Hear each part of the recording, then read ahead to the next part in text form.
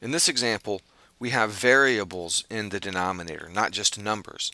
The same technique, though, still applies. The technique is to find the least common denominator and multiply both sides of the fraction by that.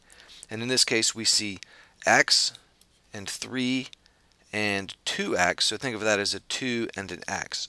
We have all of these factors, x and 3 and 2 and x, which we've already listed. Well, what expression can we write that will contain all of those as factors, or that will be a multiple of all of those? You can probably see that the least common denominator in this case is going to be 6x. So we can multiply both sides of the equation by 6x.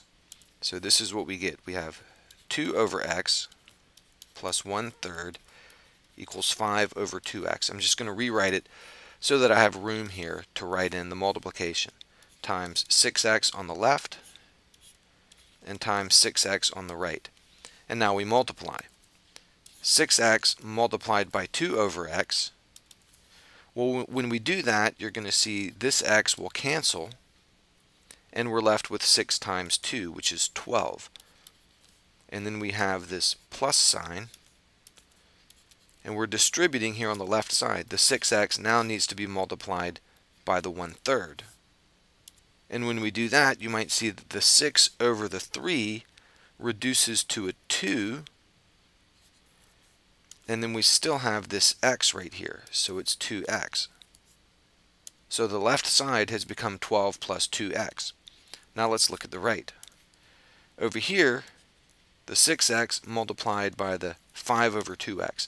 The x up top, remember this is in the numerator, so the x up top cancels with the x down here, and the 6 over 2 becomes a 3, and that 3 multiplied by that 5 will give us a 15.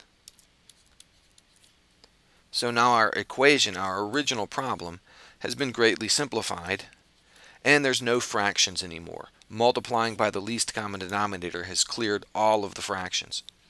So now I have 12 plus 2x equals 15. Well, the next step is pretty easy here.